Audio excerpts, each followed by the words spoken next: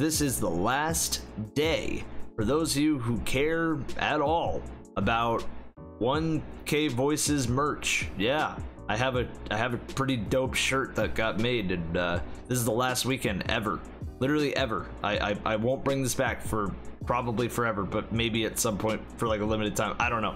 But this is your last chance to get the 1000 Voices t-shirt.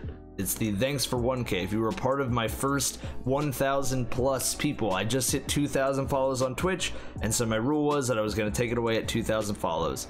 Anyway guys, hope you enjoy this video. Alright, so now that Garden of Salvation has officially ended and it's been about a week, it is time for me to give my opinions about the raid itself. As a guy that constantly does raid Sherpas, a guy that constantly is doing raid challenges, raid memes, all that kind of stuff, I think I have some kind of knowledge on what makes a great raid and what doesn't. Garden of Salvation, let's start with the first encounter. The first encounter is something almost completely unique to Destiny. It's one where you have to move as a team, constantly running through the arena, and it's something that's honestly refreshing. The only problem I have with it is that it suffers from the problem that Morgeth had with challenge. So if you are a Sentinel Titan and you run in and you pick up one of those voltaic overflows, on the first one you can pick it up just fine. On the second one, if you hit your super and then you hold right click, or if you just hold out the shield in general if you're on consoles, you will actually be able to pick up a second one, and that will break the game. After that, you don't even need a super to pick up the next one. You can just immediately run into it and pick it up. I wish that this wasn't a problem, and I hope there's some kind of fix for this, but it's a cheese that allows for low man challenges, so I guess I can give it credit there. However, I do think that overall this encounter was great, and honestly, I won't ruin the surprise at the end of it for those who haven't seen it. Just trust me, if you do this raid, you're gonna love this first encounter. Alright, going into the second encounter, we have the Diamond. I don't even know what to call this encounter. I'm just gonna call it the Diamond, right? So this encounter is pretty similar to the opening of Crown of Sorrow, where you kind of just have to slay ads and move around a little bit, but mostly just slay ads. However, this one to me is a lot better because you're actually constantly moving from place to place. It's pretty frantic and all over the place, unlike Crown of Sorrow where you're all in the same room killing the same exact things 4 times over. This time you're actually moving and swapping buffs, you're constantly giving enlightenment, you're constantly killing shieldy ads, you're constantly helping with angelics. So ultimately, I think this is a pretty good encounter, although with contest turned off, and we'll get to contests in a little bit, with contest turned off, it's a little bit tough to assess this one properly. I do think though that when you're in the middle at the end of the encounter, that is so much fun when the music fully ramps up, it gets so intense, and you're all 6 there slaying. It really does feel like the raid comes together. It felt like it was blueprinted perfectly, and I honestly cannot think of a better way for that encounter to have ended. Now for the third encounter. So this boss is the one that you have been chasing since the beginning of the raid, and it's time for you to get some sweet vengeance. This encounter feels a little odd to me. I don't know if I like this encounter, I don't know if I hate this encounter. I just kind of feel indifferent about it so far. At the beginning, you need 3 people on the Gambit team, 3 people on the boss team.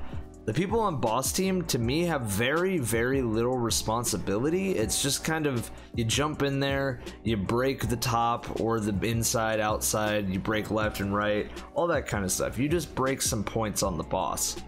For me personally, I find this kind of a challenge to be a little boring on one side. Meanwhile, the Gambit team is rushing like crazy to find as many Minotaurs as possible to fill the bank before the boss team maybe dies. So that's where it gets a little intense, and I feel like that side is missing from this. So this actually opens up a discussion more about third encounters in these kind of smaller raids in general. For Garden of Salvation, Crown of Sorrow, and for Scourge of the Past so far, I feel like the third encounter has kind of been a little bit lackluster. They're always a good build-up, but not anything that's like super memorable compared to the final boss. I'm still craving that Golgoroth feeling of finishing one boss and then getting right into Golgoroth and then the Death Singers. I'm still missing that feeling of another encounter maybe even being more fun for me than the final boss. And I feel like this third encounter definitely hit that mark. It is really satisfying if you can get a one phase, and it's even more satisfying if you can push the boss off the edge and get it to fall down there. However, I just think in general, this encounter is fun for one team and the other team it's not so fun for. Similar to how Scourge of the Past, you had to send 3 people under, but the people who were above didn't really do anything. They just kind of chilled there. So now we're on the final encounter, and honestly, what can I say? I think this is a perfect raid encounter. I don't think there's anything that's really bad about it, unless you play on consoles, which then you get 2 FPS, literally 2 FPS. I'm so sorry. Why did they do that to you guys? The thing that I really like about this encounter is that you're never stationary and you get punished very hard for sitting still or having a relaxed moment. You are always at the edge of your seat constantly when you're playing this encounter. To add even more onto that, it feels like this was a remastered version of Atheon, except done even better than Atheon.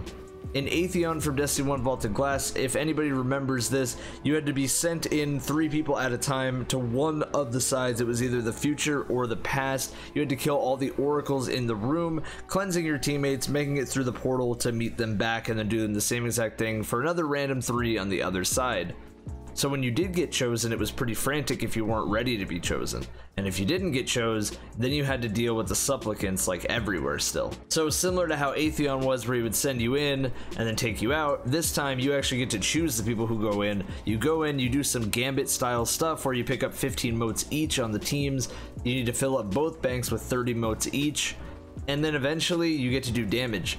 However, this encounter did something that we haven't seen in raid encounters in a very long time. This encounter actually requires 99.9% of teams to do minimum of 2 phases, and most teams 3 phases of damage. This is what I'm talking about. This right here, this is what I'm talking about. All those auto reload changes really played a big impact with this fight in particular.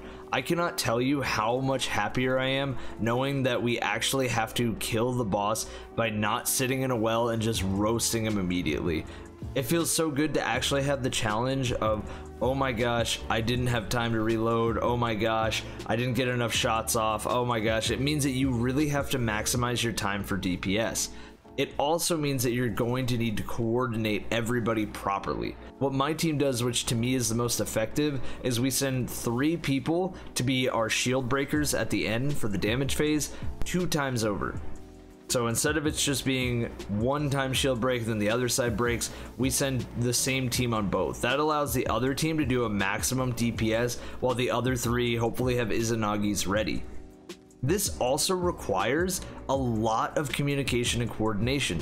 I mean, I can tell you from doing Sherpas how many times cheesing Riven got old so quickly.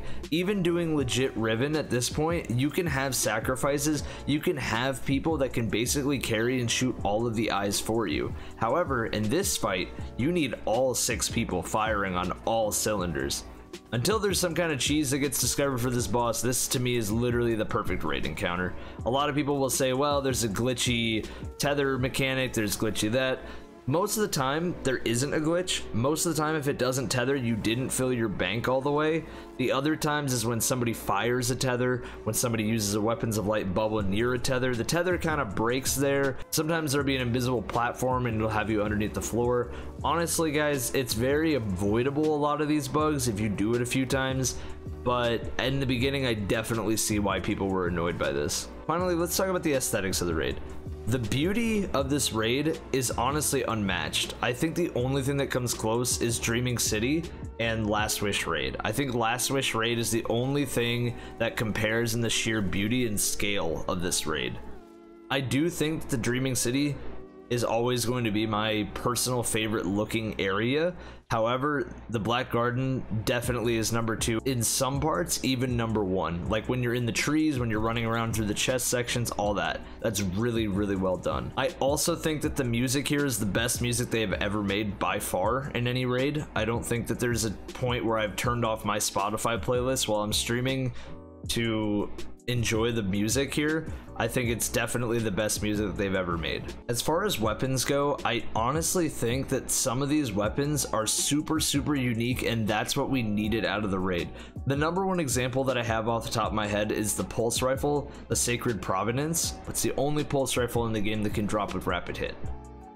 As far as the rest of the weapons, Prophet of Doom is a precision frame shotgun, which means it's going to be super accurate with headshots, and just the spread is a lot tighter with 1-2 punch. That means that you're pretty much going to land your 1-2 punch every single time. As far as the sniper goes, it's a 140 with a ton of ammo, and it's a rapid fire frame, so it's just gonna slay in PvP. The fusion rifle sounds great, the auto rifle sounds great, and honestly is a really fun weapon to use. If they ever nerf Recluse, honestly I'd be on the lookout for people using that. The Ancient Gospel is a solar version of the Nation of Beasts if you can get the Dragonfly Outlaw roll, and it can even drop with some really cool rolls in and of itself. The gear looks amazing, the emblem looks cool, and finally let's talk about the Divinity. So, Divinity. This weapon is really unique, and I kind of knew it was going to be the raid weapon from the beginning. You know, every other exotic was pretty Hive looking, this one was pretty Vex looking, so you had to have known that this was probably going to be the raid weapon. I think Divinity is a spectacular weapon.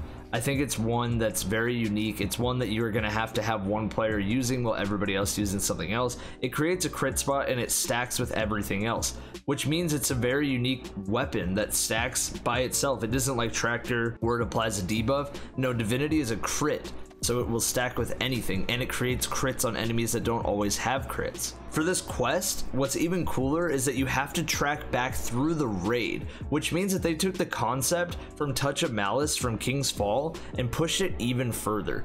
With Touch of Malice, for those who remember, after you beat Oryx, you would get the quest to drop, and then you would work on the Touch of Malice, eventually coming back, beating the raid again, eventually doing some things, but it was always kind of you had to beat the raid before you got it. With Divinity, you have to do all the steps and then do some puzzles within the raid. The quest takes place within the raid. It's one giant puzzle.